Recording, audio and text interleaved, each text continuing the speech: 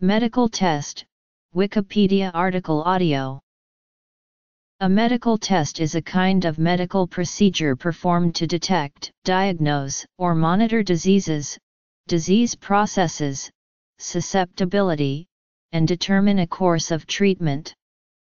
It is related to clinical chemistry and molecular diagnostics, and the procedures are typically performed in a medical laboratory. Types of tests. By utilization. Diagnostic, screening, monitoring. By method. By sample location. Accuracy and precision. Detection and quantification. Positive or negative. Continuous values. Interpretation. Risks. Indications. Standard for the reporting and assessment. Notes and references. Medical tests can be classified by what the test result will be used for, mainly including usage for diagnosis, screening or evaluation, as separately detailed below. A diagnostic test is a procedure performed to confirm, or determine the presence of disease in an individual suspected of having the disease, usually following the report of symptoms, or based on the results of other medical tests. This includes posthumous diagnosis.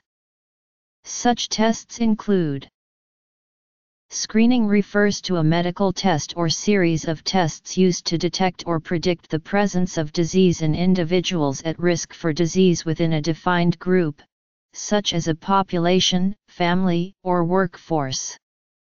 Screenings may be performed to monitor disease prevalence, manage epidemiology, aid in prevention, or strictly for statistical purposes.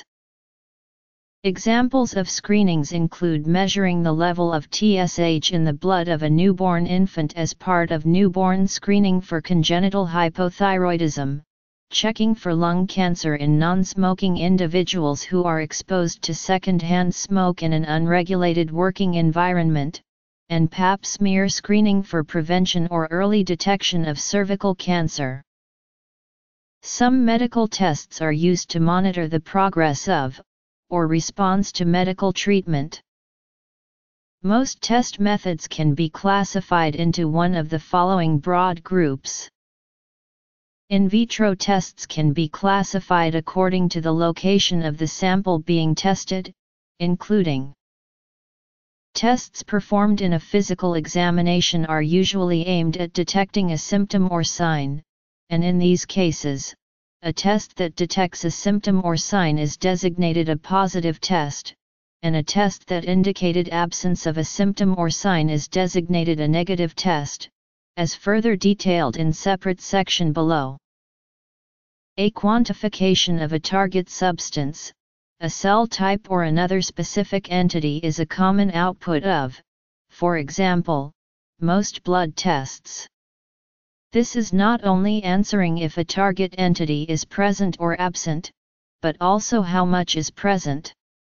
In blood tests, the quantification is relatively well specified, such as given in mass concentration, while most other tests may be quantifications as well, although less specified, such as a sign of being very pale rather than slightly pale.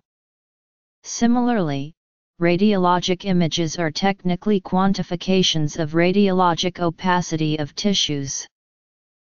Especially in the taking of a medical history, there is no clear limit between a detecting or quantifying test versus rather descriptive information of an individual. For example, questions regarding the occupation or social life of an individual may be regarded as tests that can be regarded as positive or negative for the presence of various risk factors, or they may be regarded as merely descriptive, although the latter may be at least as clinically important. The result of a test aimed at detection of an entity may be positive or negative. This has nothing to do with a bad prognosis, but rather means that the test worked or not, and a certain parameter that was evaluated was present or not. For example, a negative screening test for breast cancer means that no sign of breast cancer could be found. The classification of tests into either positive or negative gives a binary classification, with resultant ability to perform Bayesian probability and performance metrics of tests, including calculations of sensitivity and specificity. Tests whose results are of continuous values, such as most blood values, can be interpreted as they are, or they can be converted to a binary ones by defining a cutoff value, with test results being designated as positive or negative depending on whether the resultant value is higher or lower than the cutoff. In the finding of a pathognomonic sign or symptom, it is almost certain that the target condition is present, and in the absence of finding a sine qua non sign or symptom, it is almost certain that the target condition is absent. In reality, however, the subjective probability of the presence of a condition is never exactly 100% or 0%, so tests are rather aimed at estimating a post-test probability of a condition or other entity. Most diagnostic tests basically use a reference group to establish performance data such as predictive values, likelihood ratios, and relative risks, which are then used to interpret the post-test probability for an individual. In monitoring tests of an individual, the test results from previous tests on that individual may be used as a reference to interpret subsequent tests. Some medical testing procedures have associated health risks, and even require general anesthesia, such as the mediastinoscopy. Other tests, such as the blood test or pap smear, have little to no direct risks. Medical tests may also have indirect risks, such as the stress of testing, and riskier tests may be required as follow-up for a false positive test result. Consult the healthcare provider prescribing any test for further information. Each test has its own indications and contraindications. An indication is a valid medical reason to perform the test. A contraindication is a valid medical reason to reject the test. For example, a basic cholesterol test may be indicated for a middle-aged person.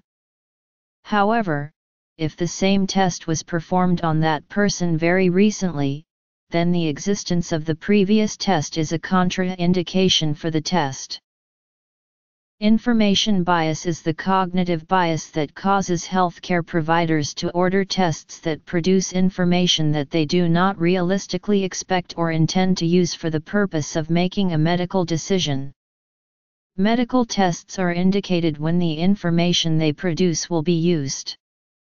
For example, a screening mammogram is not indicated for a woman who is dying, because even if breast cancer is found, she will die before any cancer treatment could begin.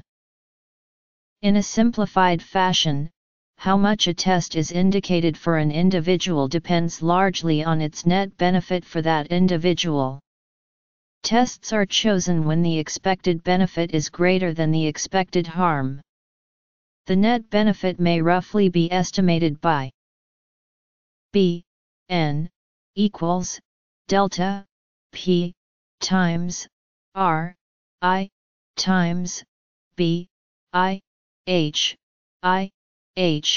T equals \delta P times R times H, where some additional factors that influence a decision whether a medical test should be performed or not included: cost of the test, availability of additional tests, potential interference with subsequent test, time taken for the test, or other practical or administrative aspects.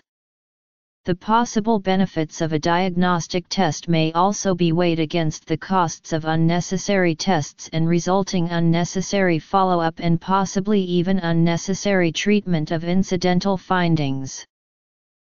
In some cases, tests being performed are expected to have no benefit for the individual being tested.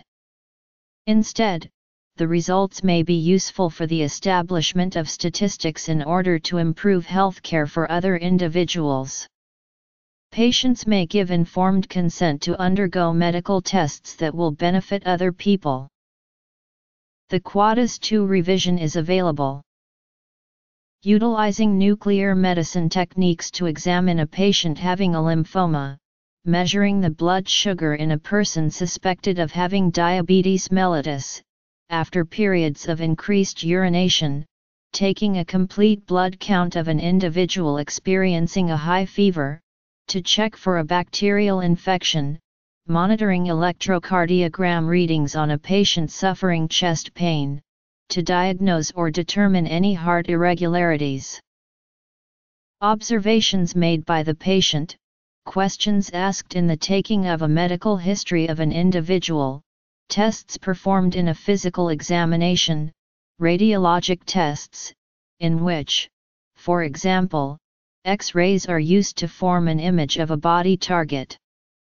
These tests often involve administration of a contrast agent, in vivo diagnostics which test in the body, such as manometry, administering a diagnostic agent and measuring the body's response, as in the gluten challenge test, contraction stress test, bronchial challenge test, oral food challenge, or the ACTH stimulation test. Blood tests, urine tests, including naked eye exam of the urine, stool tests, including naked eye exam of the feces, sputum, including naked eye exam of the sputum. Bn is the net benefit of performing a test, lambda p is the absolute difference between pre- and post-test probability of conditions that the test is expected to achieve. A major factor for such an absolute difference is the power of the test itself, such as can be described in terms of, for example, sensitivity and specificity or likelihood ratio. Another factor is the pre-test probability, with a lower pre-test probability resulting in a lower absolute difference, with the consequence that even very powerful tests achieve a low absolute difference for very unlikely conditions in an individual. For example, if the only expected effect of a medical test is to make one disease more likely compared to another, but the two diseases have the same treatment, then, this factor is very low and the test is probably without value for the individual in this aspect. BI is the benefit of changes in interventions for the individual, HI is the harm of changes in interventions for the individual, such as side effects of medical treatment, HT is the harm caused by the test itself.